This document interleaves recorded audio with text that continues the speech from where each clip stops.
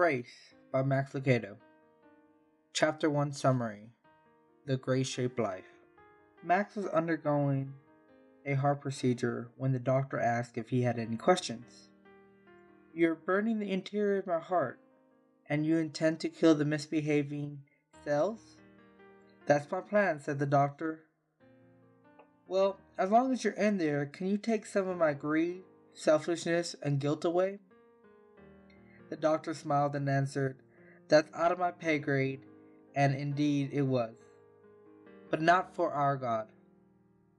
We are wrong to think that change happens overnight, but we are equally wrong to assume change never happens.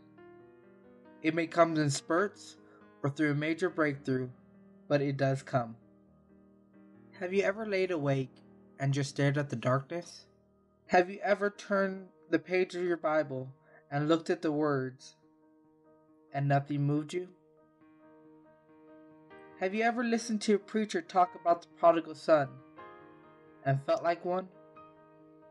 The meaning of life and the wasted years, God answers them all with one word: grace.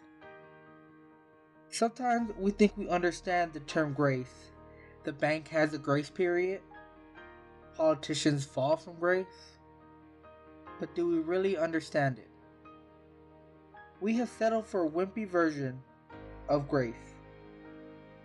You see, when you give your heart to Christ, He returns a favor. "I will give you a new heart and place a new spirit within you." Paul said, "It is no longer I who live, but Christ lives in me."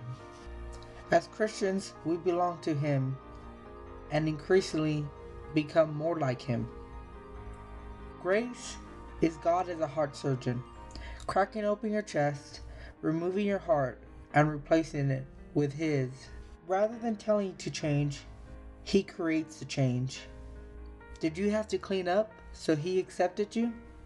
No, He accepts you and then begins the cleaning up. Grace is everything Jesus. Grace lives because He does, works because He works, and matters because He matters. To be saved by grace is to be saved by Him.